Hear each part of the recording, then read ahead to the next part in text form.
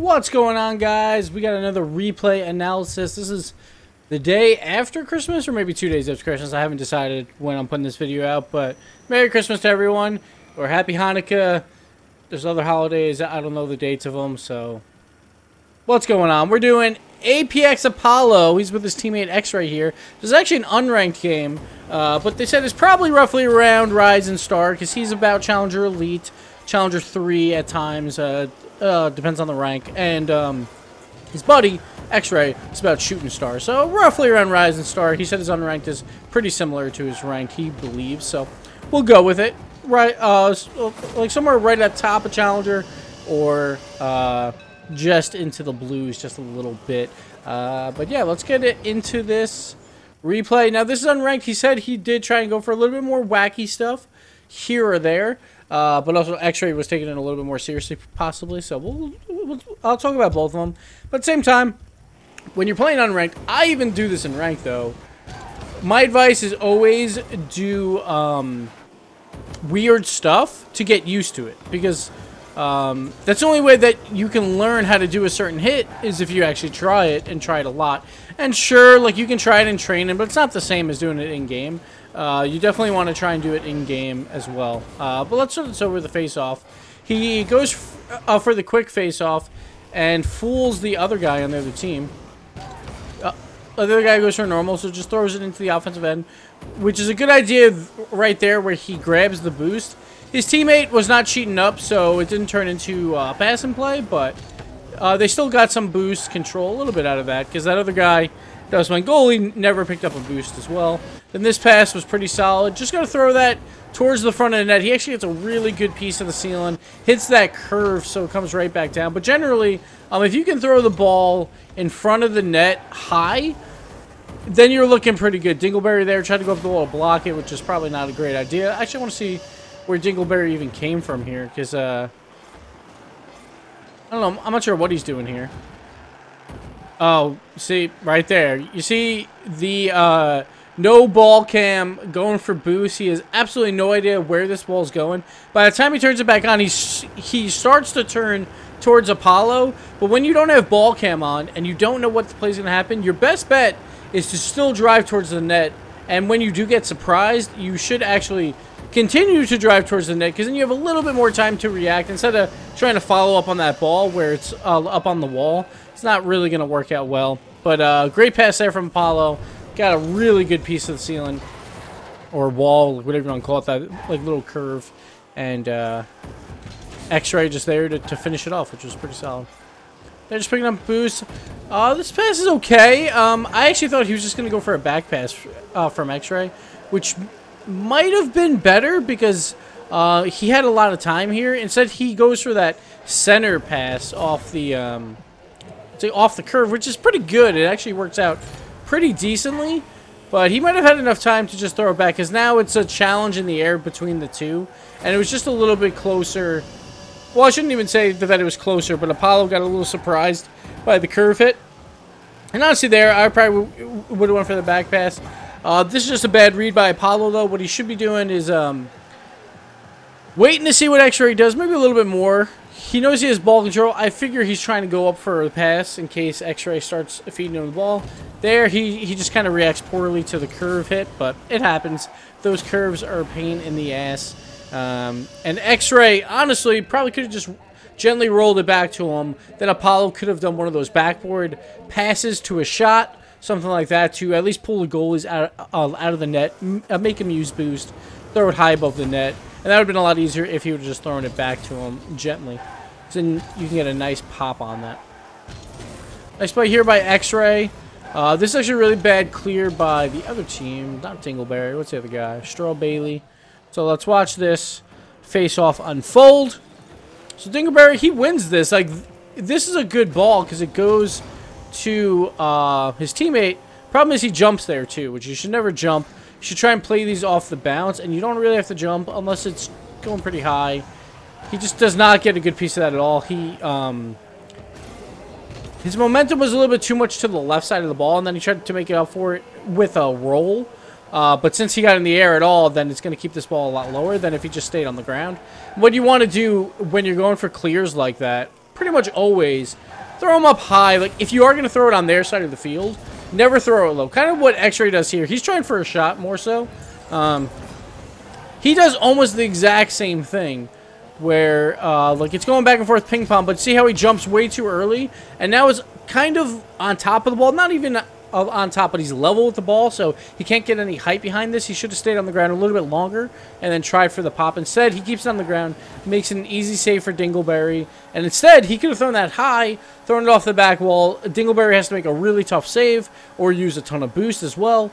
And that play could have worked out a little bit better. So that's just like the fundamental play of waiting for the bounce to get a good, clear attempt. And those are just like fundamental plays that you should be trying to do all the time when you have that much space. There's really no excuse for those. All right, Dingleberry trying for the pass to the middle. Again, X-Ray getting a little bit too high here. You want to keep these in the air whenever possible. So here, the ball's coming across.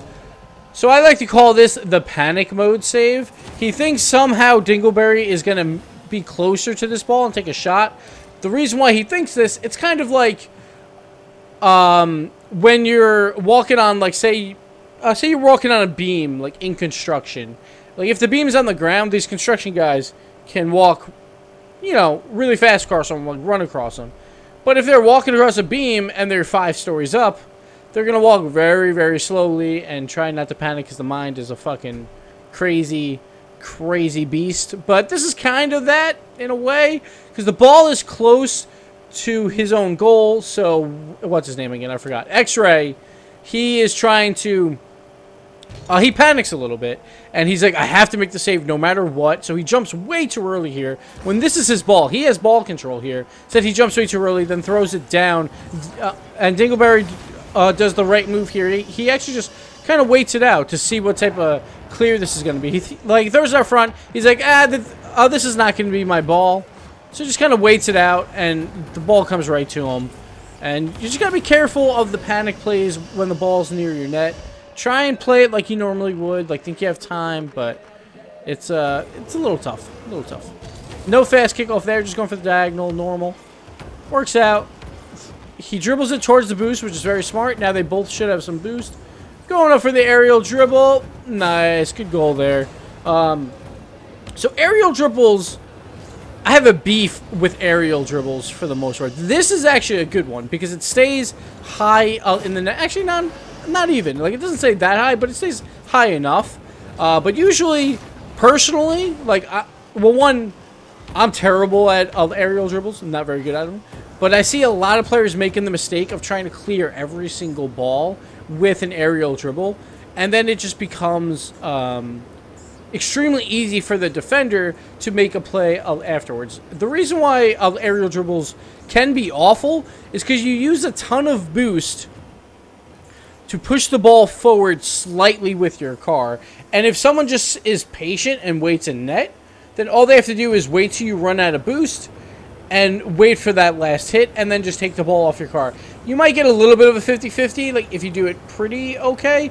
But the main thing is that defender is going to have boost now, while you will have none, and you will be out of position after the aerial dribble. So you got to be very careful where you use the aerial dribbles. Here, it was a pretty solid one, but Dingleberry, I'll explain what Dingleberry does terribly wrong here. So as soon as you see someone aerial dribble, you should try and get as far back as possible if you think that the ball will carry that far. And just wait to see what type of hits he does. I understand sometimes you want to challenge it because of the goalie, or because you think he'll hit it over your head. But here, see how Dingleberry doesn't really go into net.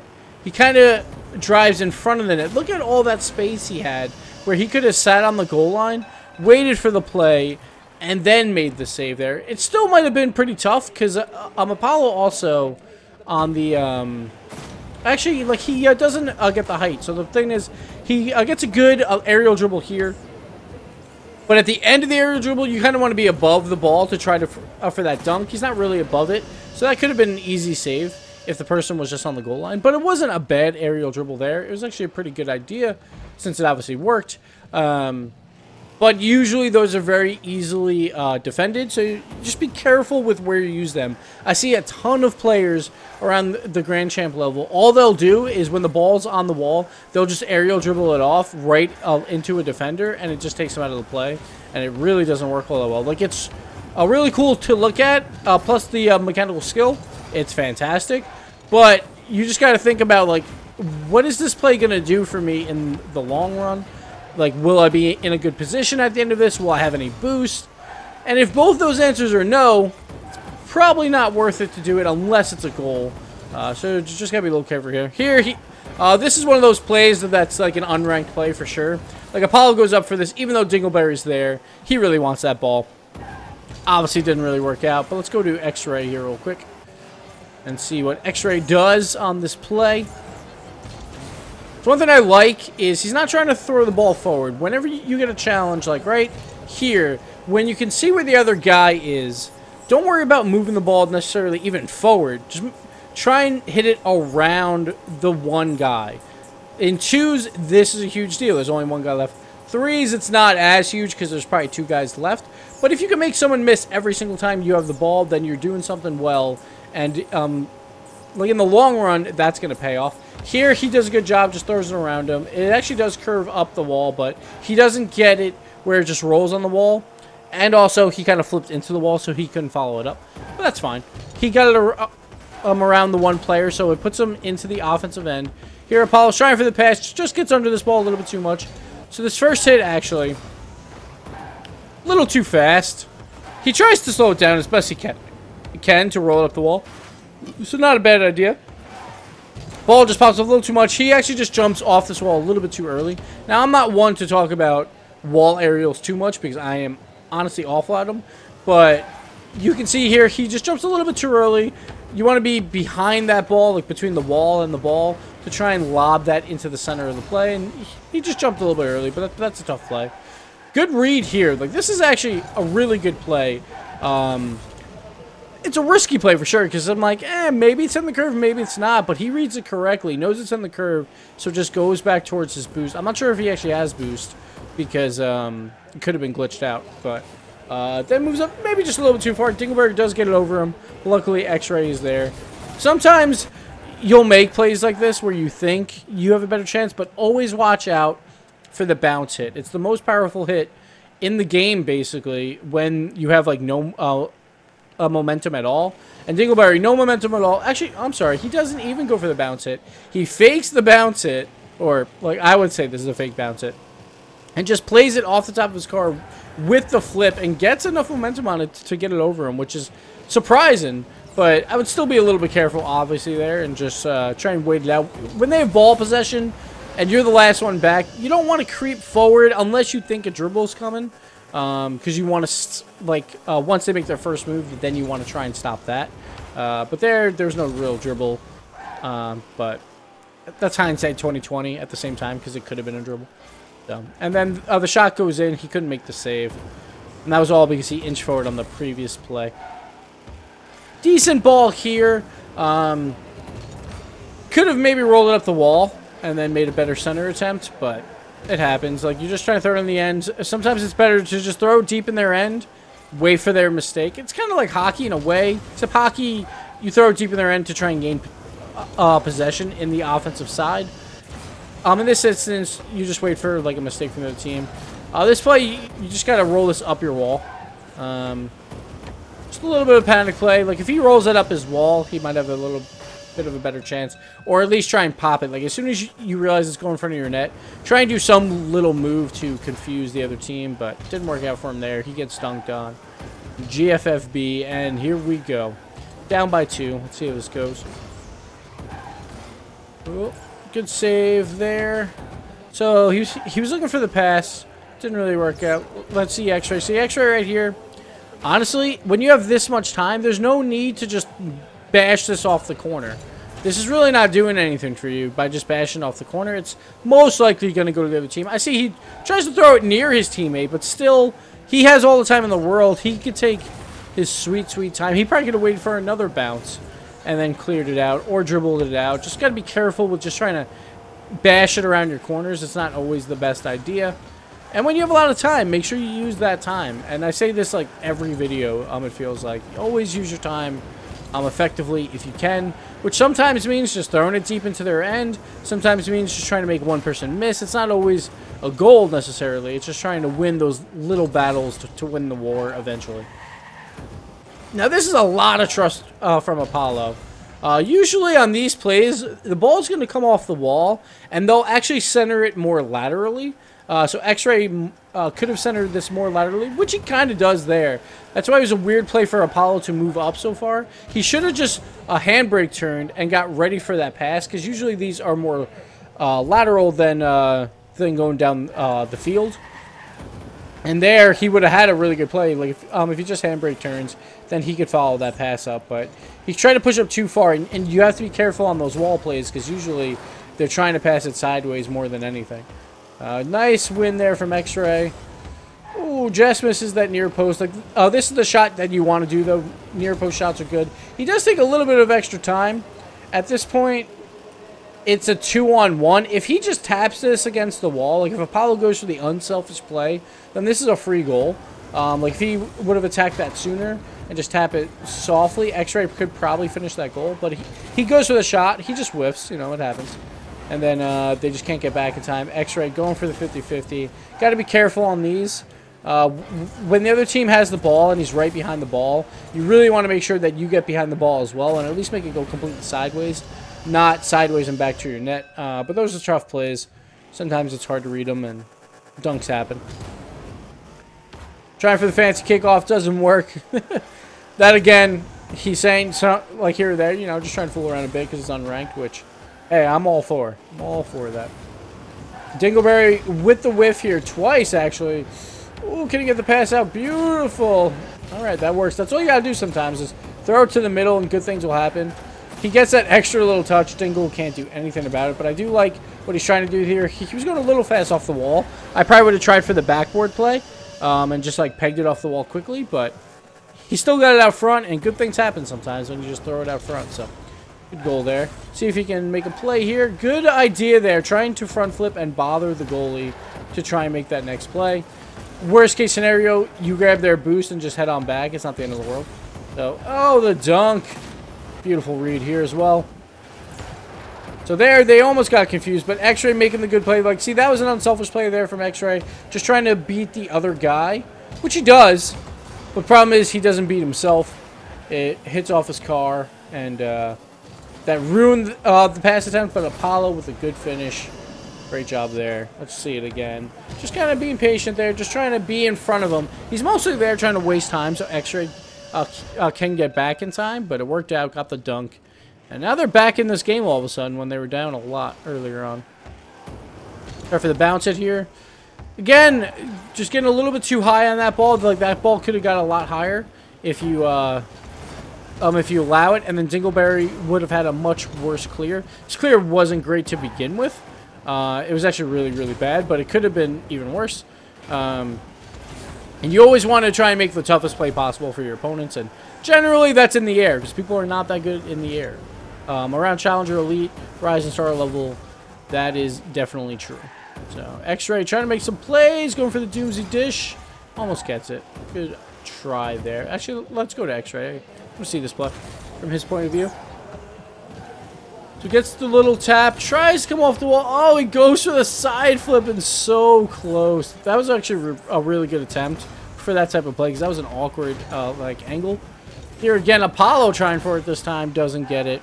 And they got 40 seconds. They still have time, but they are going to start having to reach a bit. Here we go. Another aerial dribble. This time, I was going to say Dingleberry reads right, but he doesn't at all. I thought he was about to, but he doesn't. All right. So let's watch Dingleberry here. This time he's in net. He's actually behind the ball, which is what you want. Like, as far back as you can. This makes an easy save. Let's see what went wrong here. So Apollo's dribbling it in. He's got the boost. Yeah, okay, that's fine. Just wait it out. He's already at a bad angle. Now he's getting a little bit better angle. And then, see, look how far over he is to the left. You see how this ball is still coming to the right? It would be, I guess, that way. But Dingleberry actually takes a terrible angle when all he had to do was So if he's behind this ball, he wins this 50-50. Like, it's going to bash off his corner and go out, and then they got a 2-on-1. But he takes a terrible angle at the end of it. And it's not like Apollo really did anything to change it. See, right there, like Apollo, he has no boost left. He's just trying to get in the way of the dunk, which is what you want to do on the aerial dribble, like I said before, where you want to set yourself up to have a dunk attempt, at least. So he does set himself up. He gets kind of behind the ball, and it worked out there. But terrible angle from Dingleberry. That's twice now that's worked on him. That's just terrible defense, and it's very easy to stop aerial dribbles. They look great. It's a very good mechanical play, but all you have to do is just sit behind the ball, make sure your car is behind the ball completely, and you will win those like 99 times out of 100. But didn't work out. Apollo again going for the aerial pass in play, but kind of works again. Like, they just have no answer for them. Dingleberry again kind of messing up. And then, oh, Straw sets out a good pass for Apollo. And let's watch the play from Straw here. This is a pretty poor play. Like, Apollo's out of the play. He has time. What you want to do there is roll it up the wall because you know Dingleberry is not in net since he just made that play. You're trying to waste as much time as possible, so you want to roll it up the wall. At least make X-Ray try and make that shot off the wall, which is not necessarily easy. But instead he centers it perfectly, and X-Ray just with the whiff. Doesn't really work out. Apollo trying to keep this in, and looks like we're going overtime. All right, let's go. Overtime. All right, getting the boost. Oh, just flipped by it a little bit, but all right. His teammates got his back. This is dangerous. All right, so this is really dangerous. Once he wins this, like, if you're going to go for this ball, but he does not, and Straw is there. He gets very lucky that Straw doesn't do anything with this ball. I think it's mostly because Ray goes for that bump play. So that was actually a really good play by X-Ray. Otherwise, that's a goal. X-Ray trying to make up for it. Dingleberry gets the pass out to the middle, though.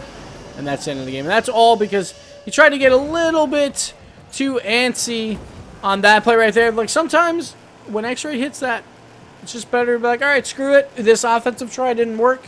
And just head on home. But he tries to stay with it, even though that's definitely Straw's ball, and that cost him the game right there. X-Ray tries to make up for it. Let's see what X-Ray might have been able to do a little bit different. Maybe you wait for that ball. Of course, hindsight's 20/20. You let Dingle throw it into the corner, and you just follow it. But it doesn't work out.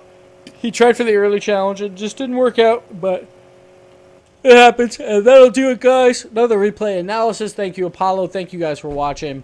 You can get on the replay tier, patreon.com/Gibbs00 if you want. And, yeah, we'll see you next time. Hope you guys had a good holiday. Have a happy new year.